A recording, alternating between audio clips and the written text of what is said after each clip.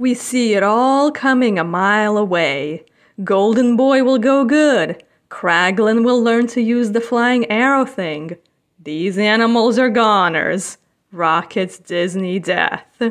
It's so different from the first movie, which was truly disturbing at times, like Ronan taking an actual bloodbath, or the Collector putting people in glass cases. But then we cared about the characters because they were tough as nails. Now everything is so wholesome. Who did not see Kraglin taking back the bad dog comment?